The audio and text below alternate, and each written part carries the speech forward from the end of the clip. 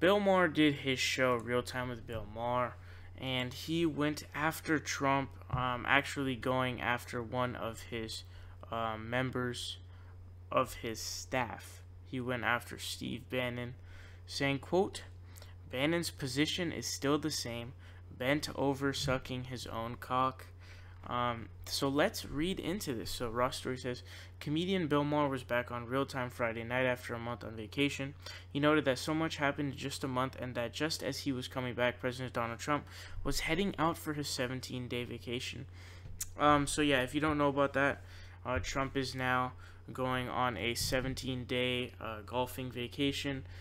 Truly hypocritical, as he said that previously he would never be on vacations because he would have so much work to do. He's actually on pace to spend more on travel, taxpayer money on travel, than in 1 year than Obama spent in 8. And he's been golfing way more than Obama, so clearly a ginormous hypocrite. But they continue.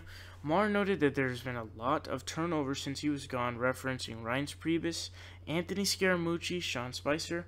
However, he commented that there were several other demotions that haven't been publicized. Eric Trump has been demoted to Tiffany Trump, Maher mocked.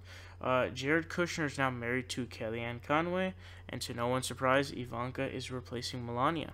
Other staffing updates include Jeff Sessions is still hiding under his desk, and Rex Tillerson will be reporting directly to Russian President Vladimir Putin. Maher also commented on the fact that he didn't even get a crack at Scaramucci, who was out quickly. However, he was grateful for General John Kelly, who has taken over for Priebus for Chief of Staff. Quote, Steve Bannon's position is still the same, Maher continued, bent over sucking his own cock. So yeah, of course Bannon is a total douchebag. One of the things I agreed with him on, though, is he said that there should be a 44% marginal tax rate on people making over $5 million. So what it means is if you make over $5 million, that money made over $5 million, 44% of that is taxed, which I think is a great economic move.